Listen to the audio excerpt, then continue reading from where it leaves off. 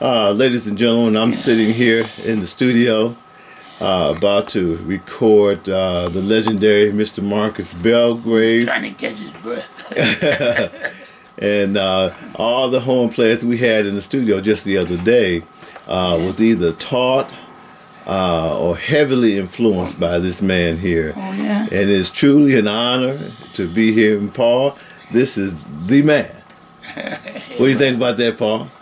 Your studio has been graced by some legendary people. Legendary. If Paul is here, I'm gonna have to come over and do something with him. Sounds good to me. Yeah. So we're about to record Marcus on the track that his lovely wife just did, and I think it's just a fitting pair to be together again. Immortalizing, making this historical recording of Detroit City is coming back. And boy, I just heard Joan Crawford on that. Oh yeah. This morning. Boy, I haven't heard Joan in ages. Yeah. So. She's a mess.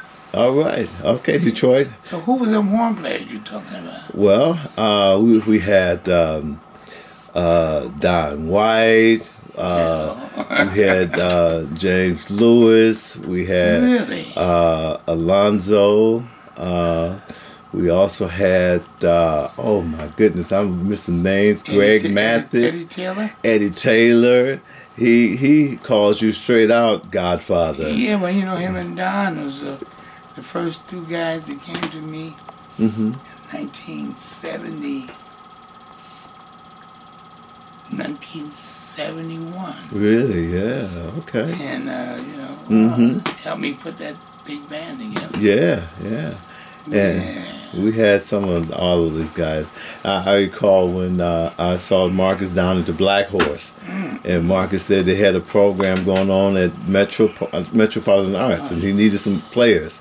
Right. So I pulled all the guys together. All the guys together.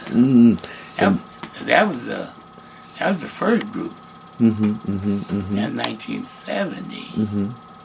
The Eddie then didn't come. No, Eddie didn't come until 1973.